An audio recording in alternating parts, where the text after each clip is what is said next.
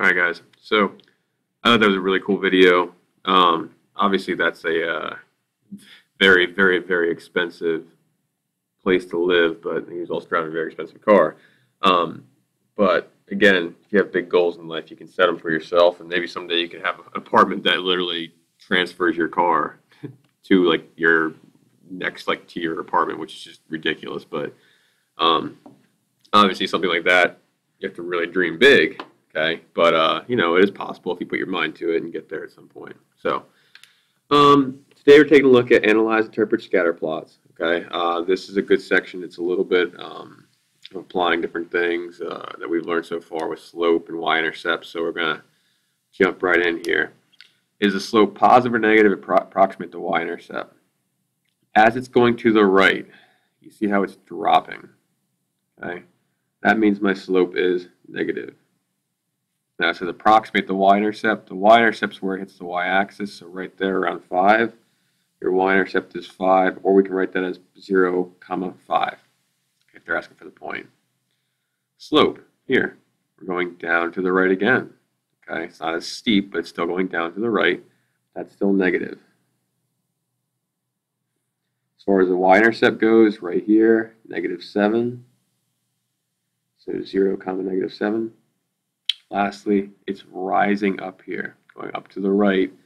Here's a positive slope. My y-intercept is sitting around 1. So my y-intercept is 1, 0, 1.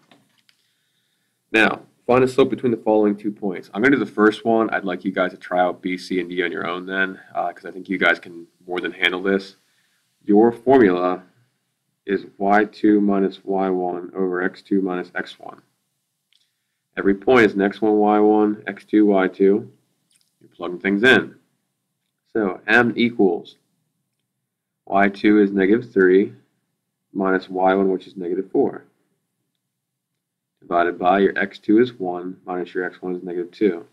Now these problems are difficult when you have a minus and negative because you're double negatives makes it positive. If you have to, don't hesitate to use this. -3 minus a -4.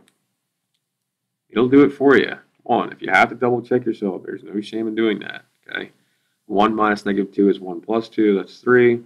There's your slope. Okay.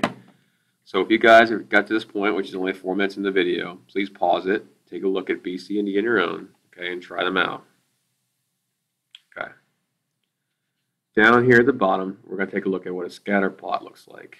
A graph of plotted points that shows the correlation between two sets of data.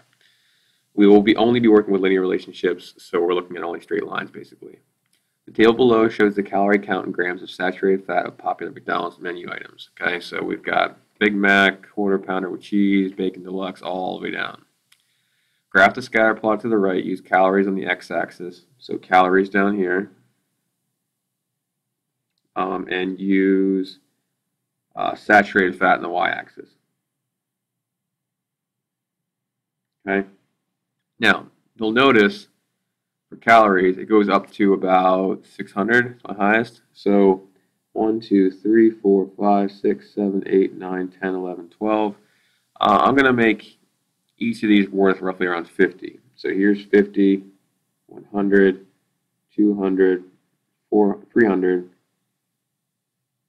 400, 200, 300, 400, 500, 600. Okay, so each of these little dashes I made 50. All right, now your graph might look a little different, but I just chose X. It makes it a little easier to see it. As far as saturated fat goes, I have 2, 4, 6, 8, 10, 12 going up. 13 is my maximum. We'll make each of these 1. 1, 2, 3. It just works out better this way. You want to always label stuff. So if you get to the keystone, you get something like this, you want to label everything properly so it all matches up. Now I'm just plotting some points. Big Mac is at 10 and 5.50. So 10, 5.50 is right over here. There's my first point. 12 and 5.20. Okay, I'm going to pause the video quick just to kind of plot these points so we can come back to it. Okay, so I know I just paused it, but come back here to it now. I just have the plots pointed. Everything's labeled for you. Now, all you're doing is just plotting the points as you see them fit. Okay, so that's a scatter plot. Now, what you can see here is a positive correlation. The more calories I have, the more saturated fat that my food has, which makes sense. I mean, that's something that obviously, if you have fast food, that's going to take place as well. Okay, this is what a scatter plot looks like. It's a bunch of plot points plotted all around the place. All right, we're going to go to the back page. Now, the scatter plot you create on the previous page should look approximately linear. Points are not in a curve or random pattern. One of the benefits to a scatter plot is that it allows us to predict within a reasonable domain y values from specific x values. To make a somewhat accurate prediction, we need to draw a line of best fit and find the equation of that line. So how to draw a line of best fit. Important to note for everybody. It's your line of best fit might not be the person beside you's line of best fit. You might be off a little bit, but you should be in the same ballpark. Okay? So for number one, look at the points and determine if they are trending upwards, positive slope, or downwards, negative slope. Draw a straight line that mimics the data trend.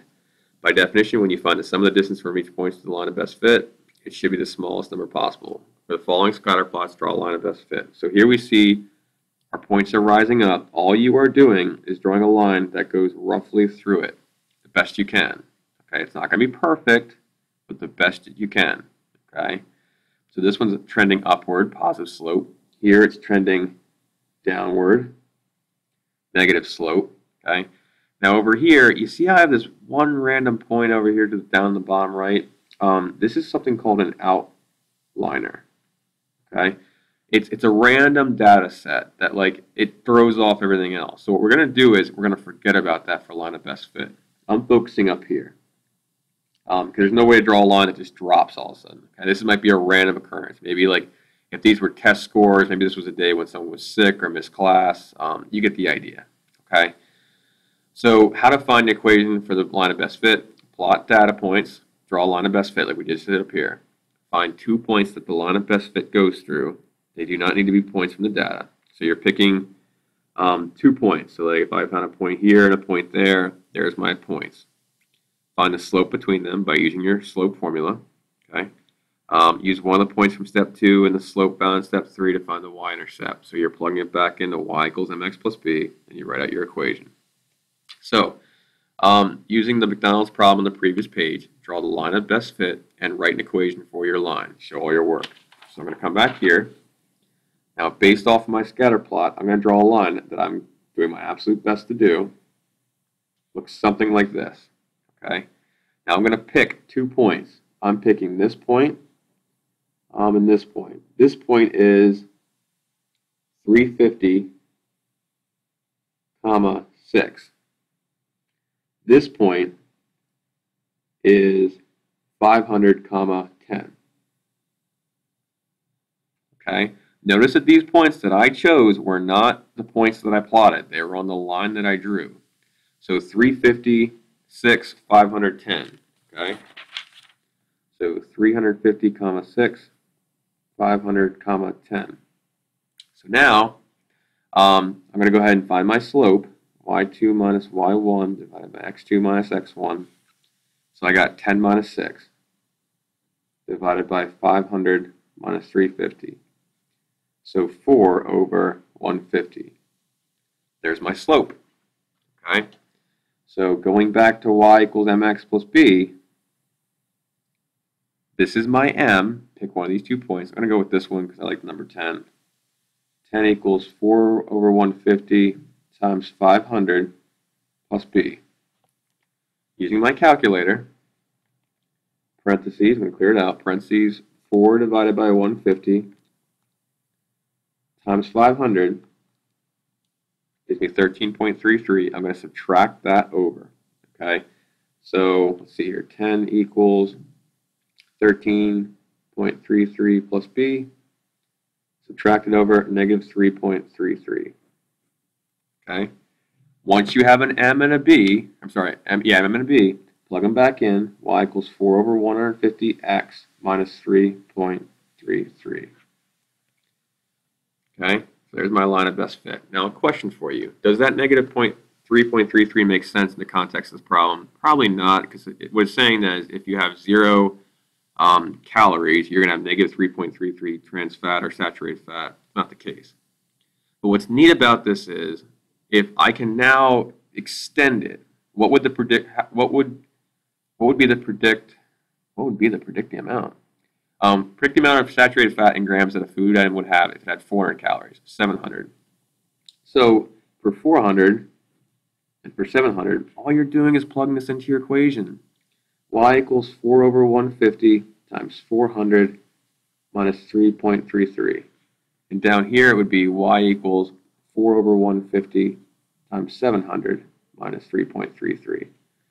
So using my calculator, I'm going to do parentheses 4 divided by 150 times 400 minus 3.33.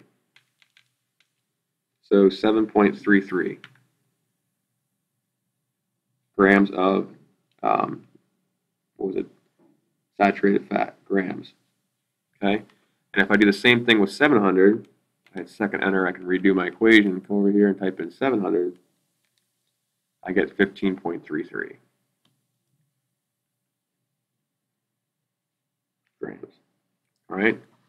So that gives you a quick idea of what scatter plots look like. Once you finish this up, I do have a practice test available for you today to start working on.